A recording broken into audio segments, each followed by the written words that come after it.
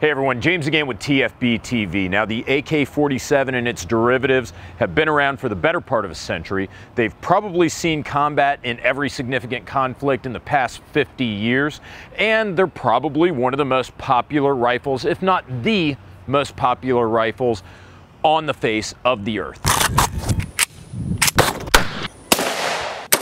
When you take all of those factors and you put them together, that leads to gun lore. And when you have gun lore, you get gun myths. And God knows there are a lot of them about the AK-47 and the AK platform in general. So we're going to debunk 4 of those today on TFBTV. And it isn't going to be just me. I've enlisted the help of more intelligent, funnier, better looking YouTubers than myself. That's right, I've got Karl from InRange who's going to address one of these myths, and then Mishaco is going to close this video out. But to start, let's jump right into it and talk about myth number 1, perhaps the most prevalent myth about the AK-47, and that is that the AK-47 is inaccurate. So check it out. You look at Google, AK-47 accuracy. First results, the AK is not the most accurate weapon when compared to other assault rifles such as the M4. AKs are not accurate. AK's accuracy is considered good enough. Accuracy at 100 meters, 6 inches, 6 MOA. I even saw a really slick looking infograph on another gun blog last week where it said, I think the AK was 10 MOA. Now, many of you may have seen the video that I did a year or 2 ago where I tested the AK-47 against the AR-15, and I've done some videos where I've tested different AK-47s, their accuracy. Here's the AK with the steel wolf ammo, and you can see the best group that I could squeeze out of it today was just shy of 2 inches, 1.99 inches. Saiga SGL-21, the Russian AK. The AKs, they kept up with the AR at 100 meters, shooting 5-round groups. The best group that I shot with the AR was 1 3/4 inch. The best 5-round group I shot with the AK was 1 3/4 inch with the SGL-21. That's the Russian gun that I'm holding here. The Yugo M70 on deck. Let's see how it does. Shooting wolf, steel, 100 meters. Let's see how this Yugo did. The Yugoslavian was no slouch either, because I think the worst group for it was 3 or 3.5 inches.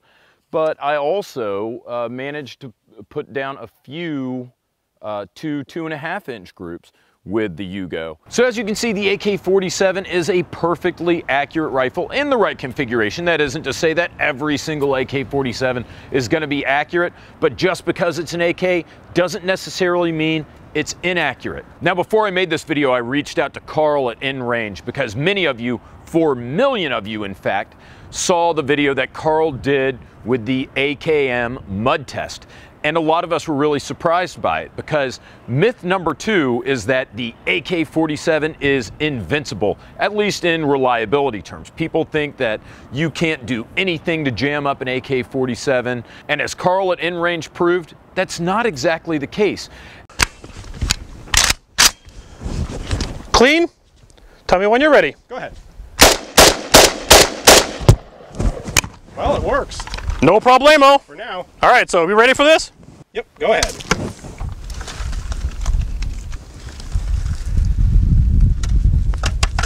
You ready? All right, go for it. 1 shot. Here we go.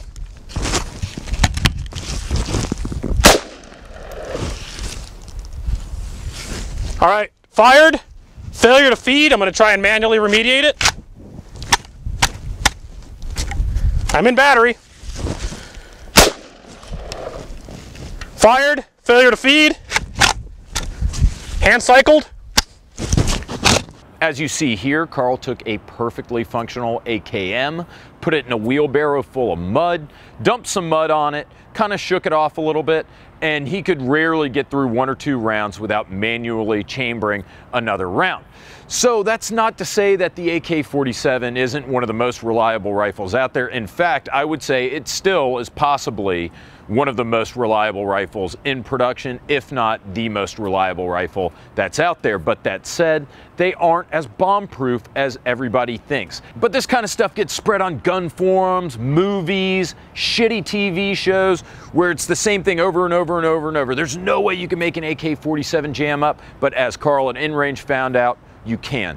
Thanks a ton, Karl, for letting us use the footage. That was a very interesting video. Now, moving on to myth number 3, which is somewhat related to myth number 1, inaccuracy. Myth number 3 is that the AK-47 has a short sight radius. In particular, I was talking about my AK-47 versus M4 video. I did accuracy testing from a Russian SGL-21 16-inch barrel against a 16-inch barrel FN M4, and they were about as accurate as the other. But I use optics, and it's amazing because people in the comments constantly said, yeah, but if you had not have used optics, because of the sight radius differential, you're going to get a lot more accuracy out of the M4 than you are out of the AK-47. And as you're about to see, that's not true. You guys might not believe me right now, but have a look at this. All right, who's ready to get angry?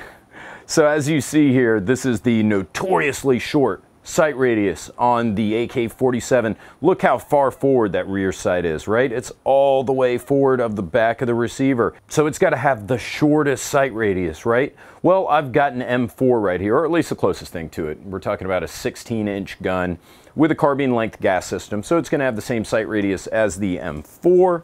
And look at that. If anything, the AK-47 front sight is a little bit further out than the M4 front sight. Now, that said, that all goes out the window. Of course, once you introduce mid-length or rifle-length sights, you're going to have the rear sight all the way at the back of the receiver, and then you're going to have a further forward front sight, and it's absolutely going to smoke the AK in terms of sight radius. But that said, the myth I'm addressing is that the AK-47 has as a general rule, shorter sight radius than the AR-15 and any of its variants. And as you see here, that's not exactly the case. So that myth, busted. In fact, and I don't know if this is true or not, but it bears mentioning, there are a lot of people who say that the rear sight situation of the AK-47 is better than the M4 because with the AK, it's further forward, and they say that keeping your attention further forward of the rear of the receiver, keeping the action further out from your eye, increases your peripheral vision and decreases the impact of tunnel vision. Now, I don't know if that's true or not. It sounds a little tactical to me, but it does kind of sound reasonable. I don't know. Sound off in the comments. Finally, myth number 4, and it is always a treat to have one of the most renowned AK scholars on the program. That's right, I've got Mishaco on today's episode. He's going to address myth number 4. Mishaco did a little voiceover for this section, and I also got permission from Ilya Varmalov, who is a very talented Russian photographer who's taken pictures of the inside of an AK-47 factory, and it will really complement what Mishaco has to say about myth number 4, and that is that the AK-47 is cheap to manufacture. Hi, Misha here, and for number 4, we're going to talk about the myth that the AK is cheap to mass produce. This is both true and false. The AK is cheap to mass produce when you mass produce it in a huge factory. It was designed in Soviet Russia to be produced in factories the size of cities. The Soviets made an assembly line, much like Henry Ford would have done with the Model T. They would have hundreds of workers, each worker specializing in one aspect, one small part, one activity. Therefore, you actually did not need truly skilled labor. You did not need specialized gunsmiths. You just needed people that knew how to do a few things very well, and they would do them over and over repetitively. So this is how the AK was able to be made by relatively inexperienced people. This method would have not been very inexpensive if you were only making a couple of thousand rifles, because setting up this large of a factory is immensely expensive. But once it is established, once you have all your workers trained on their few steps, then the individual rifle cost gets cheaper and cheaper the more and more you produce. It took Soviet Russia over a decade to get everything down right. The AK is deceptively simple because every angle, every part, every piece of metal had the entire Soviet economy and knowledge base behind it to make it work precisely. So the AK, when you're looking at a small scale, is not necessarily cheap to mass produce. As Mishaco just explained to us, the AK-47, while it might be cheap to manufacture once you've got all the implements and all the people in place, it ain't exactly cheap when you factor in all the overhead involved in building a factory the size of a city. I hope everyone enjoyed this look at the 4 biggest AK myths. I see these comments pop up in my comment section all the time. Doesn't bother me at all. In fact, I love to see them because then I get to make videos like this and I get to talk about myths about different guns. I want to say thank you to Ventura Munitions as usual, the best sponsor in the world. All my AK testing couldn't be done without them as a sponsor. I want to say thank you to you guys. And guys, if you're watching, if you like the content, please subscribe. Does us a huge favor, and you can come and check us out. We're making videos almost every weekday. Also, if you can go to Patreon and help me out, I would really appreciate it. We give back. There are giveaways, we have tier rewards, we've got live chat, so go check us out on Patreon, please. Almost forgot, another thank you to Karl at InRange, to Mishaco, and to Ilya Varmalov. Without their help, I couldn't have made this video, and this was a really fun one to make, so thanks again, guys. Anyways, I will see everybody next week.